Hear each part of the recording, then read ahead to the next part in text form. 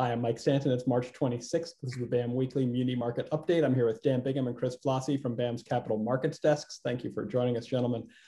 Dan, let's start with you. Munis, kind of a contrast to the last couple of weeks, moved pretty much in lockstep with Treasuries this week. What was driving interest rates?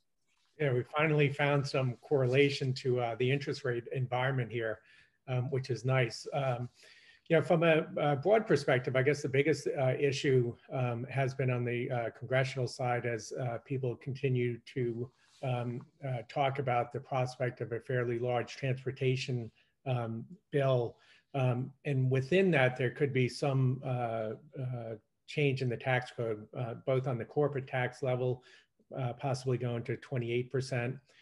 And also on the individual level, there hasn't been a definitive number cited, but just for people earning more than 400,000, tax rates could be going up. So I think that's on the table and is something people are talking about.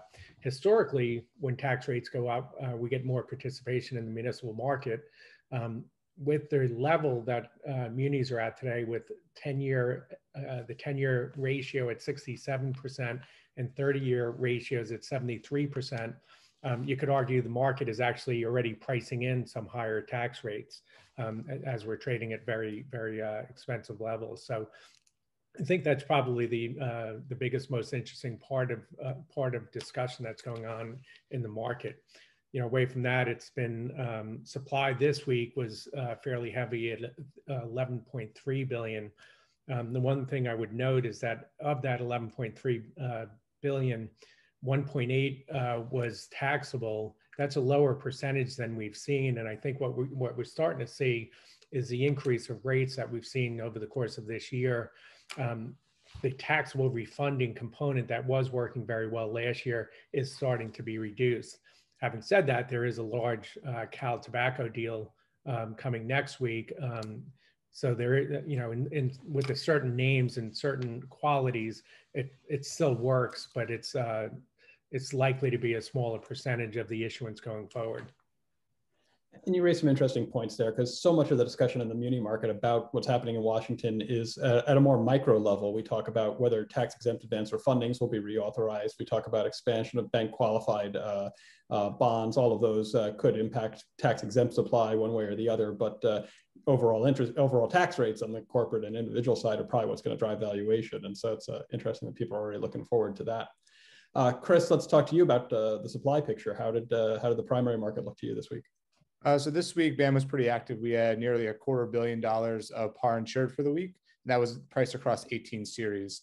We had a lot of our activity in the higher frequency states, such as California, Pennsylvania, Texas, and New Jersey, but we also had a little Alabama and Michigan sprinkled in there. We did see sort of a pause in the competitive space with a lot of the deals already coming with AA ratings, or on the smaller side, usually with a par of 5 million or less. I think there were only a handful of deals that we bid in excess of 10 million in the competitive space. And we expect to see that flow into next week as well. For BAM, some of the larger deals to note that we did a $65 million Rowan University deal in New Jersey with Citi. And we also were on a portion of a larger San Jose airport deal. There were two underwriters that brought a transaction. We did 40 million of the taxable transaction with Morgan Stanley. And there were also two series of tax exempt bonds with Citigroup where BAM wrapped about 25 million. And that's an interesting trend to see partial balances of the transaction, really an opportunity for the underwriter to find pockets of demand, different types of investors who might prefer the insurance versus others who prefer the uninsured paper. Exactly. They're able to tailor the deal to the demand out there, and we're happy to fill in the spaces where we can. Very good. So next week is a holiday shortened week. There'll be an early close, I think, on Friday for the Good Friday holiday. What does the calendar look like? As of now, the calendar is about 5 billion. And as Dan mentioned, there's a larger Cal Tobacco deal that will be roughly 8 billion of that calendar. For BAM, there's going to be between 130 to 150 million of par in the market. Two of the transactions to note are in Allegheny Community College District in Pennsylvania with Ramirez, and that's a $30 million transaction. And Raymond James is also going to bring a St. Clair County Board of Education Alabama deal for roughly 30 million as well. Great. Thanks for the update. We'll see you guys next week. Thanks, Mike.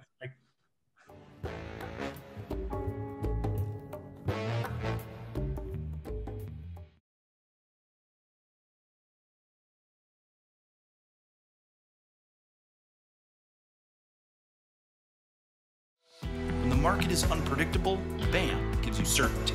In the face of market volatility and illiquidity, BAM insured municipal bonds deliver default protection, value preservation, and a durable AA rating from S&P. BAM's insurance protects against everything that causes a default, and adding BAM insured municipal bonds to your portfolio is easy. Talk to your investment advisor. Visit buildamerica.com or look for BAM eligible bonds on the Perform Portfolio Management System. BAM. Build America Mutual.